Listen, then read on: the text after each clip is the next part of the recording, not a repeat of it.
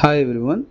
In the video we're going to see how to make a armature for an elephant. Armature ன்றது பேசிக்கா ஒரு எலிஃபென்ட்டோட phone ஸ்ட்ரக்சரை கொண்டு வர்றது தான். இதுக்காக ஒரு 3 போஸ் சூஸ் பண்ணியிருக்கேன். அதில் பார்த்தீங்கன்னா side, front and then back. இது ஒரு 3D ஸ்கல்ப்சராக இருக்கிற பட்சத்தில் உங்களுக்கு எல்லா சைடும் தேவைப்படும். ஆர்மேச்சர் பில்ட் பண்ணுறதுக்கு ஒரு பேசிக்காக சில விஷயங்கள் நம்மளுக்கு தேவை. அது பார்த்தீங்கன்னா எல்லாருக்கிட்டையும் நிறையவே கிடைக்கும். இது பார்த்தீங்கன்னா ஒரு aluminium anchor wire. So any wire can be applicable. ஒரு கட்டிங் பிளேயர் கட் பண்ணுறதுக்கு நான் டேப் டு எல்லாத்தையும் ஒன்றா வைக்கிறதுக்கு and sketch pen for to draw lines or something like that. Okay, so now we gonna choose அந்த side போஸை choose பண்ணி first நம்மளோட பேசிக் armature நம்ம அங்கேருந்து ஆரம்பிக்க போகிறோம். ஓகேவா? ஸோ ஆர்மேச்சர் பில்ட் பண்ணுறதுக்கு பார்த்தீங்கன்னா எப்போவுமே எந்த ஒரு இடத்த அளக்கும் போதும் அதோட சென்டர் பாயிண்ட்டை நம்ம மார்க் பண்ணி ஆகணும். ரொம்ப ஃப்ரண்ட்லேயோ இல்லை பேக்லேயோ போயிடக்கூடாது. இப்போ பார்த்தீங்கன்னா அந்த ட்ரங்க் நம்ம மெஷர் பண்ணி சென்டராக போயிட்டு அதுக்கப்புறம் டாப் ஆஃப் த ஹெட் அந்த இடத்துல வளைச்சி ஸ்பைன் இருக்கக்கூடிய இடத்த நான் மெஷர் பண்ணிக்க போகிறேன் ஃபஸ்ட்டு. இதுதான் என்னோட top section of the armature. இந்த இடத்துல பாருங்கள், அந்த ஒரு சின்ன பெண்ட் வருது. அந்த பெண்டை கவனித்து அதுக்கேற்ற மாதிரியே அந்த த்ரூ த லைன் நம்ம பெண்ட் பண்ணி அந்த ஸ்பைன் போகிற இடத்துலலாம் அதே மாதிரி நம்ம போய் டெய்ல் செக்ஷன் வரையும் போகிறோம். டெய்ல் செக்ஷன் வரையும் போயிட்டு அங்கே நம்ம மார்க் பண்ணி கட் பண்ணி நமக்கு தேவையான ஆர்மேச்சர் அந்த அந்த ப்ரொபோர்ஷன் ஷேப் நம்ம இதில் எடுத்துக்க போகிறோம். செக்ஷன் வரையும் நல்லா வளைச்சி அந்த இடத்துல ஒரு ஸ்கெட்ச் பெனில் ட்ரா பண்ணி அதுக்கப்புறமா அதை கட் பண்ணி எடுத்துக்கோங்க. ஓகே, ஸோ நெக்ஸ்ட் பார்க்கலாம். நெக்ஸ்ட் பார்த்தீங்கன்னா you need to notice the top layer. அந்த டாப் லேயரில் பாருங்கள், நான் அந்த எட்ஜில் வச்சு மெஷர் பண்ணாமல் ஒரு சென்டிமீட்டர் உள்ளே வச்சு மெஷர் பண்ணியிருக்கேன். ஏன் அப்படின்னா இந்த 1 சென்டிமீட்டர் நம்ம உள்ளே வச்சு மெஷர் பண்ணுறதுனால உங்களுக்கு பாருங்கள், அந்த மேலே வச்சுட்டேன் அப்படின்னா என்ன ஆகுனா அதுக்கு மேலே நீங்கள் க்ளே அப்ளை பண்ணும்போது அதுக்கு மேலே ஓவராக பெருசாகிடும். அதனால தான் உள்ளே வச்சு நம்ம ஆர்மேச்சர் பில்ட் பண்ணிவிட்டு அப்புறமா நம்மளுக்கு அந்த ஸ்கின் லேயர் மாதிரி வரப்போகிற சில்வர் ஃபாயிலாக இருக்கட்டும், அதுக்கப்புறமா க்ளே வருது. அதுக்காக நம்ம கொஞ்சம் ஸ்பேஸ் விடணும். அதுக்காக தான் நம்ம அந்த ஸ்பேஸ் அந்த இடத்துல விட்டுருக்கோம். ஓகேவா? ஓகே, இப்போ பார்த்தீங்கன்னா ட்ரங்க் ஏரியாவை மார்க் பண்ணி கட் பண்ணிக்கோங்க. ட்ரங்க் ஏரியா மார்க் பண்ணும்போது 1 சென்டிமீட்டர் உள்ளே வச்சே கட் பண்ணுங்கள். ஏன்னா அந்த இடத்துல பார்த்தீங்கன்னா க்ளே தான் வெளியில் வரப்போகுது. அப்போது நீங்கள் உங்களுக்கு கொஞ்சம் கேப் விடுறது நல்லது. அதே மாதிரி டெய்ல் செக்ஷனும் அதே மாதிரி கொஞ்சம் கம்மியாகவே வச்சு கட் பண்ணிக்கோங்க.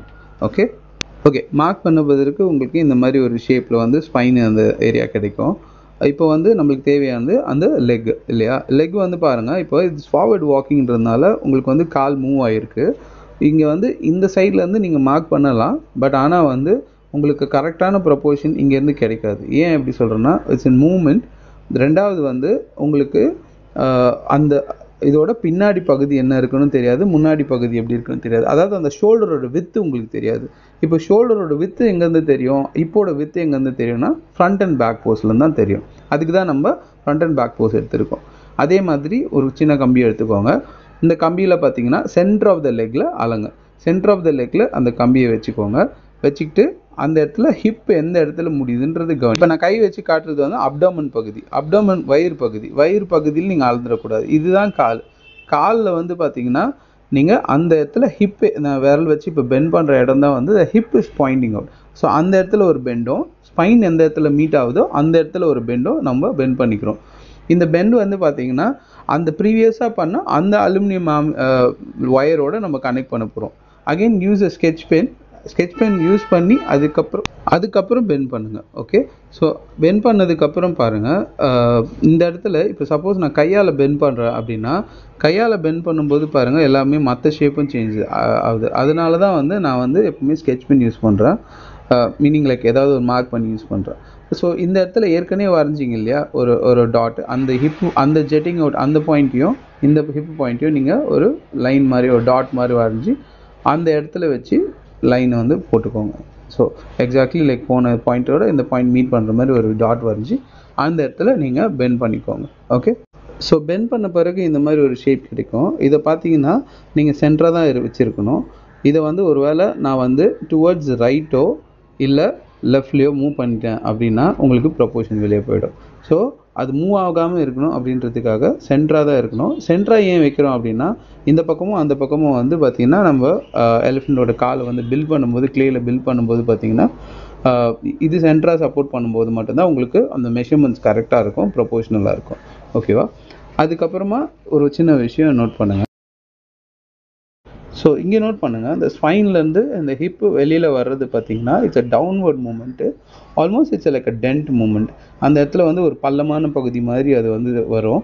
நீங்கள் வந்து சைடில் இந்த மிஸ் பண்ணிடுவீங்க. அதுக்காக தான் வந்து பேக்கில் இந்த மாதிரி ஒரு ஷேப்பில் நம்ம அதை பெண்ட் பண்ணியிருக்கோம். இதை நம்ம கண்டிப்பாக மிஸ் பண்ண மாட்டோம். அதனால தான் இது யூஸ் பண்ணியிருக்கேன். செகண்ட் நோட் பண்ணுங்கள், அந்த கால் முடிகிற இடத்துல பார்த்தீங்கன்னா நான் ஈவனாக வச்சு தான் கட் பண்ணியிருக்கேன். ஒரு கால் முன்னாடி இருக்குது அப்படின்றதுனால நம்ம சின்னதாக அங்கே வச்சு கட் பண்ணிடக்கூடாது. ஏன் அப்படின்னா skeleton does not change. அந்த ஸ்கெலிட்டன் நார்மலாக தான் இருக்கும் இல்லையா? மூவ்மெண்ட் பண்ணும்போது ஃப்ரண்ட்டில் மூவ் பண்ணும்போது நம்மளுக்கு ஸ்பைன்லேருந்து ஹிப்லேருந்து எல்லா இடத்துலையும் வந்து மூவ் ஆகும்போது தான் உங்களுக்கு அந்த ஃபோட்டோவில் 2Dயில் அந்த மாதிரி தெரியுது. ஸோ நம்ம ஆர்மேச்சர் பில்ட் பண்ணும்போது அதை நம்ம ரொம்ப கவனமாக பண்ணணும். ஏன்னா வந்து நம்ம சின்னதாக இருக்குது அப்படின்றதுனால சில டைம் நம்ம அந்த மாதிரி கட் பண்ணிவிடுவோம். ஸோ இந்த இடத்துல பாருங்கள், I'm going to draw a line. ஏன்னா வந்து இது ப்ரீவியஸாக நான் நிறைய வாட்டி தப்பு பண்ணியிருக்கேன். என்னென்னா ஒரு வாட்டி பில் பண்ணிவிட்டு நான் அடுத்த வாட்டி வந்து வேறு மாதிரி பில் பண்ண ஐடியா சூஸ் பண்ணுவேன். ஸோ அது இல்லாமல் இருக்கணும் அப்படிங்கிறதுக்காக I'm just drawing a line. So make sure I'm bringing back any ப்ராஜெக்ட்னாலும் இந்த lines I can use it as a reference. இது வந்து உங்களுக்கோட அப்புறமா யூஸ் பண்ணுற ப்ராஜெக்ட் கூட நிறைய டைம் வந்து இது யூஸ்ஃபுல்லாக இருக்கும். ஸோ அந்த லைன் வந்து நீங்கள் ரெஃபர் பண்ணுறதுக்கு அதிகமாக யூஸ் பண்ணிக்கலாம். இப்போ வந்து நம்ம எதுக்கு பேக் பொசிஷன் யூஸ் பண்ணியிருக்கோம், சைட் பொசிஷன் எதுக்கு, சைட் வியூ எதுக்கு யூஸ் பண்ணி நம்ம மெஷர் பண்ணல அப்படின்றத பார்ப்போம். சைட் வியூவோட ரெஃபரன்ஸோட இமேஜை பாருங்கள்.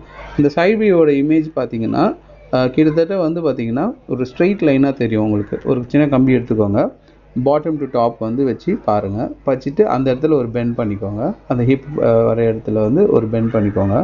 பெண்ட் பண்ணோடனே பாருங்கள் உங்களுக்கு ஒரு மாதிரி எல் ஷேப் கிடைக்கும். உங்களுக்கு பின்னாடி இருந்த ஷேப்போட வித்தியாசம் தெரியுது இல்லையா? பின்னாடி வந்து ஆல்மோஸ்ட்டாக ஒரு மேலே வந்து ஒரு கூம்புன் வடிவம் மாதிரி ஒரு ட்ரையாங்கிள் கிட்டத்தட்ட மாதிரி அந்த மாதிரி இருந்தது. ஆனால் இதில் வந்து பார்த்தீங்கன்னா உங்களுக்கு எல் ஷேப் இருக்குது. தெரியுதுங்களா வித்தியாசம்? இப்போ இந்த எல் ஷேப்பை நீங்கள் வந்து ஒரு வேளை ரெண்டு பக்கமும் அந்த அடுத்த காலுக்கும் நீங்கள் ஒரு மெஷர் பண்ணி இந்த இடத்துல பாருங்கள். இப்போ இந்த இடத்துல இப்படி வச்சு நான் அந்த காலுக்கும் ஒரு பெண்ட் பண்ணிக்கிறேன்னு வச்சுக்கோங்க. see what position இருக்குது பாருங்கள். கிட்டத்தட்ட உங்களுக்கு ஒரு ஸ்கொயர் மாதிரி மேலே வந்து ஒரு ஸ்கொயர் மாதிரி ஒரு பொசிஷன் வருது. இப்போ இந்த இடம் ஒரு பாக்ஸ் மாதிரி இருக்குது. இப்போ பாக்ஸ் மாதிரி இருக்கும்போது நீங்கள் ஸ்கல்ப் பண்ணிங்கன்னா அந்த டென்டல் பொசிஷன் வந்து நீங்கள் மிஸ் பண்ணிவிடுவீங்க. இந்த ஹிப் பாயிண்டிங் அவுட் பொசிஷன் நீங்கள் மிஸ் பண்ணிவிடுவீங்க.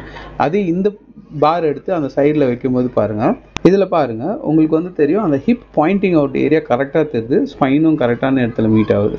ஸோ இதுதான் உங்களுக்கு ரொம்ப முக்கியமானது. இந்த ஹிப் பாயிண்ட் ஆகுது இல்லையா, இந்த மூமெண்ட் வந்து நீங்கள் கேப்சர் பண்ணாமல் விட்டுட்டு இப்போ இதில் வந்து நீங்கள் இப்போ ஒரு வேளை பாருங்கள், இது எவ்வளோ ஃப்ளாட்டாக இருக்குது பாருங்கள். ஸ்பைன்லேருந்து உங்களுக்கு ஏதோ வந்து அந்த இடத்துலேருந்து ஒரு பாக்ஸாக வந்து வெளியில் வந்து முடிகிற மாதிரி இருக்குது. ஸோ இது மாதிரி சின்ன சின்ன தப்பெல்லாம் பண்ணும்போது உங்களோட ஸ்டாச்சு வந்து பார்த்தீங்கன்னா அவுட் ஆஃப் ப்ரொபோர்ஷன் போயிடும். ஸோ இங்கேயே வந்து நம்ம மறுபடியும் அது பாருங்கள், அந்த வந்து பாக்ஸ் பொசிஷன் கிடையாது, it's almost a triangle position. அந்த டவுன்வர்ட் மோஷனை நீங்கள் கேப்சர் பண்ண மறந்துடுவீங்க சப்போஸ் உங்கள் ஆர்மேச்சர் வந்து இந்த மாதிரி ஸ்கொயராக பில்ட் பண்ணிட்டீங்கன்னா. ஓகே, ஸோ இப்போ வந்து பார்த்தீங்கன்னா உங்களுக்கு ஃப்ரண்ட் கால் தேவை. ஃப்ரண்ட் கால் பார்த்தீங்கன்னா யானையை பொறுத்த வரைக்கும் கிட்டத்தட்ட ஆல்மோஸ்ட் இட்ஸ் சேம் சைஸ் தான். It's not a கிராச்சிங் R it's not like a doll animal. So உங்களுக்கு கிட்டத்தட்ட பார்த்தீங்கன்னா இட்ஸ் அ சேம் ஜாயிண்ட் தான். ஸோ இந்த இடத்துல பாருங்கள், ஆல்மோஸ்ட் வச்சு பார்த்தாலே தெரியும் இட்ஸ் ஆல்மோஸ்ட் சேம். இதுதான் அந்த ஷோல்டர் ஜாயிண்ட்டாக இருக்கட்டும், ஸ்பைனாக இருக்கட்டும், இந்த இந்த இந்த ஆங்கிளும் அந்த ஆங்கிளும் ஒரே மாதிரி தான் இருக்குது. ஸோ நீங்கள் இதுக்கு மறுபடியும் வந்து அளந்து ஏதாவது பண்ணணுமான்னு கேட்டால் வேண்டாம். ஏற்கனவே நீங்கள் அளந்து வச்சுருக்க அந்த பேக் லெக்கை யூஸ் பண்ணி நீங்கள் பண்ணிக்கலாம். இங்கே பாருங்கள், அந்த ஃப்ரண்ட்லேயும் நான் வச்சு காட்டுறேன். இங்கே கீழே இருந்து மேலே பாருங்கள், ஆல்மோஸ்ட் அந்த ஷோல்டர் கரெக்டாக வந்து மீட் ஆகுது. அதே மாதிரி ஸ்பைனும் வந்து உங்களுக்கு ஆல்மோஸ்ட் அங்கே மீட் ஆகுது. இந்த கடைசியாக வந்து எப்படி நம்ம போஸ் கொண்டு வரணும்னு சொல்லி அதையும் நம்ம லாஸ்ட் பார்ட்டில் காட்டுவோம். ஸோ இது வந்து இந்த ஃபஸ்ட்டு வளைச்ச கம்பி. இந்த ஸ்பைன் பார்ட்டும் இந்த பார்ட்டையும் நம்ம இந்த மாதிரி தான் கனெக்ட் பண்ண போகிறோம். அதாவது ஒரு சென்டர் ஏரியாவை தான் மெஷர் பண்ணி கனெக்ட் பண்ண போகிறோம். நம்ம வந்து ஃப்ரண்ட்டோ இல்லை பேக்கோ இல்லாமல் இந்த சென்டரான ஏரியாவில் தான் நம்ம கனெக்ட் பண்ண போகிறோம். இந்த இடத்துல இப்போ நீங்கள் கனெக்ட் பண்ணிட்டீங்க அப்படின்னா உங்களுக்கு வந்து பார்த்தீங்கன்னா அகெயின் வந்து ப்ரொபோர்ஷன் வெளியே போயிடும். ஸோ வந்து இது ஒரு ரெண்டு காலுக்கும் நடுவில் ஒரு சென்டரான லைனை சூஸ் பண்ணி அந்த இடத்துல நம்ம டைப் பண்ணி அந்த இடத்துல நம்ம ஆர்மேச்சர் வந்து முடிச்சிருவோம்.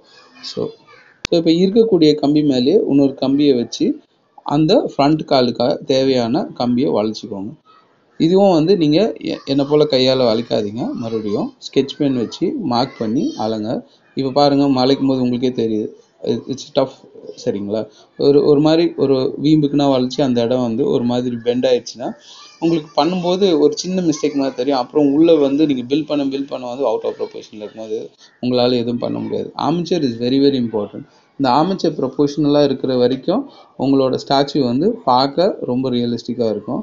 இது வந்து எந்த இடத்துல வந்து கொஞ்சம் கம்மியாயிடுதோ இல்லை அதிகமாகிடுதோ அந்த இடத்துல பார்த்தீங்கன்னா உங்களுக்கு வந்து ஷேப் வெளியில் போயிடும். ஸோ அதுக்காக இதை வந்து நீங்கள் பெண்ட் பண்ணும்போது இந்த ஏபிசிடிமா இந்த ஃபவுண்டேஷன் இதை வந்து நீங்கள் நல்லா பெண்ட் பண்ணிட்டீங்கனாலே உங்களுக்கு பெட்டரான எலிஃபென்ட் ஸ்ட்ரக்சர் வந்துடும். இப்போ நம்ம பண்ண அந்த ஹைண்ட் லெக்கையும் அந்த ஸ்பைனையும் வந்து நம்ம எல்லாத்தையும் ஒன்று சேர்த்துருவோம். ஒரு த்ரெட் ஒரு சின்ன நூல் எடுத்துக்கோங்க, நூல் எடுத்து கட்டிக்கோங்க.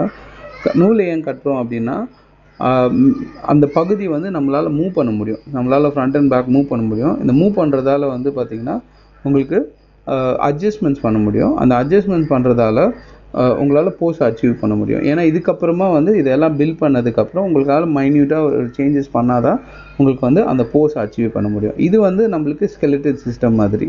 ஸோ இதுக்கப்புறமா வந்து இந்த போஸ் நீங்கள் சூஸ் பண்ணுறதுல வந்து சப்போஸ் வந்து அது வந்து ஓடுற மாதிரி என்ன இருக்கோ அதை நம்ம அதுக்கப்புறமா டீட்டெயிலாக பார்க்கணும்.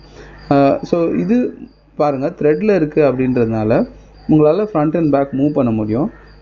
ஸ்பைன் ஏரியாவிலேருந்து இந்த ஹிப் ஜாயின்ட்ஸ் மூவ் ஆகாது. பட் ஆனால் வந்து சப்போஸ் க்ராச் பண்ணிருக்கு இல்லை உட்காருது இல்லை வந்து மேலே நிற்கிது அப்படின்னா எல்லாமே போஸ் மாறும். இதுக்கப்புறமா ஸ்டேஜ் 2 வந்து பார்த்திங்கன்னா இதுக்கப்புறம் வந்து we gonna add mass to the பாடி. இதுக்கப்புறம் மாஸ் ஆட் பண்ணி அதுக்கப்புறமா தான் நம்ம க்ளே ஆட் பண்ண முடியும். நான் வந்து என்னோட ஸ்டைல் என்ன யூஸ் பண்ணுறேன்னா நான் எபாக்சியும் இல்லை ஏர் ட்ரை க்ளே யூஸ் பண்ணுறேன். நீங்கள் ஈவன் வேக்ஸ் க்ளே இல்லை வந்து ஆயில் பேஸ் க்ளே எந்த க்ளே யூஸ் பண்ணாலும் இந்த மாதிரி பண்ணலாம், ஒன்றும் தப்பு இல்லை. டெரக்கோட்டாக்கு மட்டும்தான் இந்த மாதிரி பண்ண முடியாது.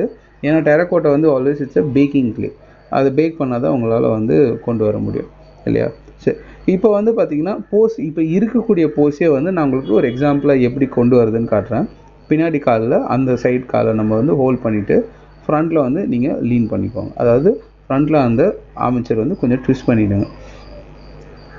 ஓகே, ஸோ இப்போ பாருங்கள், இப்போ வந்து நம்ம அந்த பின்னாடி கால் எங்கே இருக்கோ அந்த இடத்துல ஹோல்ட் பண்ணிவிட்டு ஃப்ரண்ட் காலில் ட்விஸ்ட் பண்ணுறோம். அதாவது அந்த ஆர்மேச்சரை ட்விஸ்ட் பண்ணுறோம். ட்விஸ்ட் பண்ணும்போது உங்களுக்கு சின்ன சேஞ்சஸ் வரும், இங்கே அங்கே கொஞ்சம் சேஞ்சஸ் வரும். அதை வந்து நீங்கள் வரி பண்ணாதீங்க. இதுக்கு மாதிரி சின்னதாக நம்ம பெண்ட் பண்ணி தான் நம்ம அந்த பொசிஷனை அச்சீவ் பண்ண முடியும். ஏன்னா பொசிஷன் சேஞ்ச் இல்லையா, போன் சிஸ்டம் மூவ் ஆகும்போது உங்களுக்கு எல்லாமே சேஞ்ச் ஆகும். இந்த காலம் அந்த காலம் பாருங்கள், பின்னாடி கிட்டத்தட்ட வந்து ஒன்றா கொண்டு வந்தாச்சு. இப்போது அதே மாதிரி ஃப்ரண்ட்டில் இருக்கக்கூடிய ரைட் சைட் காலில் இருக்கக்கூடிய அந்த கம்பியை ஹோல்ட் பண்ணிவிட்டு அதுக்கப்புறம் லெஃப்ட் சைட் காலுக்கு நீங்கள் அதே மாதிரி பேக்கில் பண்ண மாதிரியே ஃப்ரண்ட்லேயும் ஒரு ட்விஸ்ட்டு அந்த ஆர்மேச்சர் லிட்டில் பிட் ட்விஸ்ட் பண்ணிங்கன்னா அந்த ஃப்ரண்ட் காலம் மூவ் பண்ணுற அந்த பொசிஷன் உங்களுக்கு கிடச்சிரும். பாருங்கள், இந்த மாதிரி லைட்டாக ஸ்லோவாக பண்ணுங்கள். ஏன்னா வந்து எல்லாமே இப்போதைக்கு வந்து ஒரு ஹம்பக்கான பொசிஷனில் தான் இருக்குது, எதுவுமே வந்து ஒன்றும் ஸ்ட்ராங்காக மாறல. அதே மாதிரி எல்லாமே மறுபடியும் கொஞ்சம் அங்கங்கே அட்ஜஸ்ட் பண்ணிட்டீங்கன்னா so you will get the armature. So next stage பார்த்தீங்கன்னா இதுக்கப்புறம் வந்து இப்போ ஸ்கெலிட்டன் பில்ட் பண்ணிட்டீங்க. ஸ்கெலிட்டன் பில்ட் பண்ணதுக்கு அடுத்தது வந்து பார்த்தீங்கன்னா you going to be adding the mass area. So mass வந்து நான் என்ன யூஸ் பண்ணுவேன்னா பேப்பர் அண்ட் டேப்பு, அதுக்கப்புறம் வந்து சில்வர் ஃபாயில், இந்த மாதிரி சின்ன சின்ன எலிமெண்ட்ஸ் தான் வச்சு யூஸ் பண்ணுவோம். க்ளே டைரெக்டாக அப்ளை பண்ணுறது இல்லை அப்படின்னா க்ளே அப்ளை பண்ணிங்கன்னா ஹெவியாகிடும்.